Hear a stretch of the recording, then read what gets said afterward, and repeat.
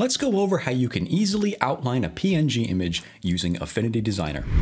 Designer makes this easy because you don't need to do things like create selections or add strokes to the object. All you have to do is click on the image to select it, and then come over here to your QuickFX tab, and you'll see this little box that says Outline. Check that box to enable it, and now you could take this radius slider and bring this all the way to the right to increase the size of the outline around your PNG, as you can see here.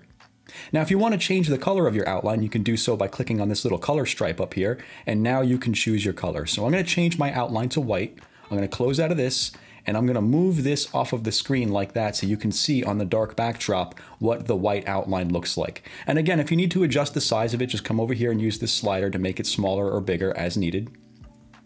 And there you go. Once you are finished, you can export the image by going to File and selecting Export. And over here where it says Area, choose Selection Only. And you can see here in the preview that this is what will be exported when you click the Export button. So that is how you can go about creating an outline around a PNG image using Affinity Designer.